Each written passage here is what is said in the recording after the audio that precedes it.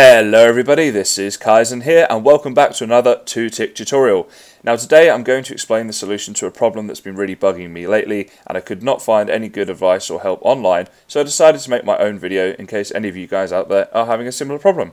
Now the problem occurs when you try to connect to a server. So right here we're going to connect to my KaizenCraft server. This is the one that I was having issues with recently. So when you go to log in like this, instead of everything being fine and normal like it will be now because I fixed it, you'll get an error message that comes up. It's a Java exception error and it says connection reset by peer. So essentially what I'm going to do is explain how to overcome that problem. Now the first thing you want to do is get into your folders that show you where all of your back-end files are, so to speak. So that's like your world folders.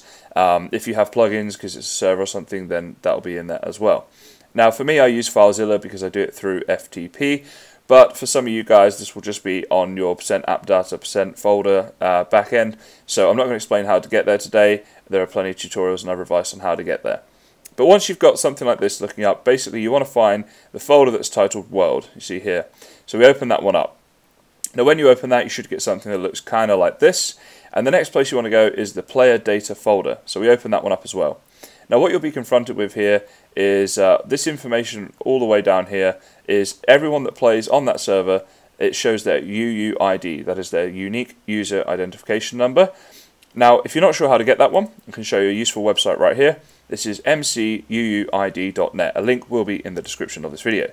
Now all you do is go up here, type in the username of you or the person that is having this problem, and it will give you their full and trimmed UUIDs. So that's the way of getting that, and it also works in reverse in case you ever need to do that. Now once you've done that, you find this person's UUID in the back end. So if it was this person right here that's having the problem, you would right click them and you would delete them.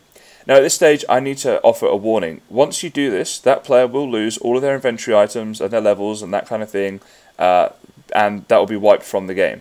Now I know this is a bit of a pain, but I actually do not know of any other way to fix this error. It took me a long time to get to the stage of fixing it just in this way. So the player may lose all of their things, and I know that can be an issue, so you may want to just be aware of that one before you do this and think of ways around that. But unfortunately that is, as I say, the only way I know of fixing the problem.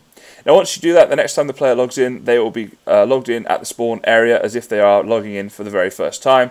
And that's why obviously they won't have any of their items and all that sort of stuff. That will have to be reset, unfortunately. But that is a way of fixing the server, and if it is your own server, then it can't be too much of an issue because you can obviously put yourself into creative mode or whatever to get your items back and all of that good stuff. So just a quick one today, guys. Hopefully that helps if you're having this problem. Feel free to leave comments if you are having any further problems or anything like that down in the comment section. But for now, guys, as always, thanks very much for watching, and I'll see you next time.